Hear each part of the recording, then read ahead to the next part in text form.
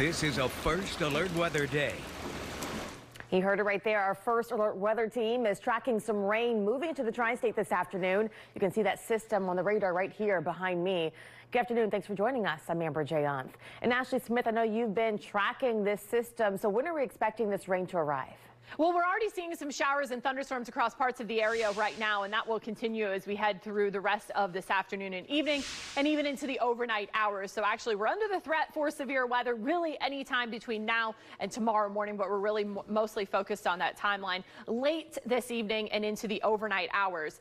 So we do expect that chance for storms to continue all the way through the next several hours and into the overnight hours as well. So those showers right now that are popping up, this is just the beginning of what we expect to continue throughout this evening. So you see right now some of those storms that are popping up across the area, not really widespread for the time being, but we do expect that to change as we head into the rest of the evening hours. Right now we're seeing some of those storms in parts of Butler County. We also see some of those storms, some of these showers you see here near Brookville as you move into parts of southeastern Indiana. And again, it's all moving from west to east through the area right now. So those storms are just going to become more numerous as we head into the evening hours and overnight as well. So we expect that those chances to really increase over the next several hours. So of course it is a First Alert Weather Day, as we've told you about, because of that threat for severe weather and also just kind of disruptive weather when those roads do turn wet. And of course we could have some heavy rain embedded within any of these storms. Storm Prediction Center, they've been kind of back and forth, but the bottom line here when you look at this map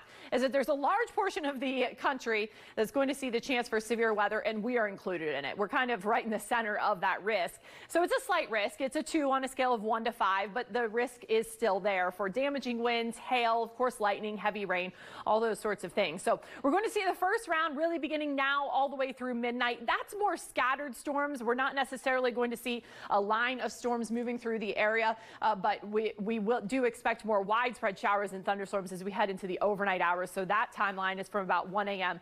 through 8 a.m. So that's when we expect that chance for more widespread showers and storms. Now, temperatures are in the mid to upper 80s right now. Pretty warm out there. 87 at CVG and in Hamilton, 86 at Lunken, Lebanon right now at 85 degrees, and it is humid. Those dew points in the upper 60s to near 70. That's when you really start to feel that humidity in the air. We'll talk more about these storm chances in your hourly forecast coming up. Amber?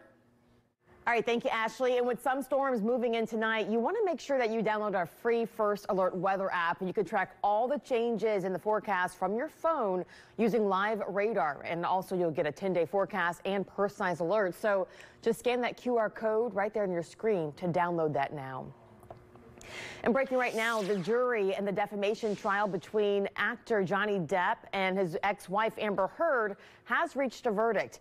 Now let's take a listen in live into the courtroom as that verdict has now been delivered.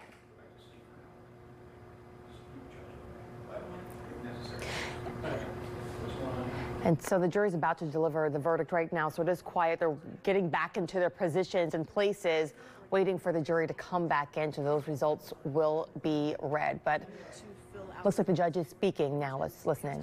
At least $1 for compensatory damages and up to whatever you feel the damages should be.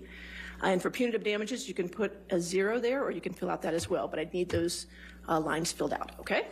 All right, so if I can have you retire back to the deliberation room and do that for me, okay?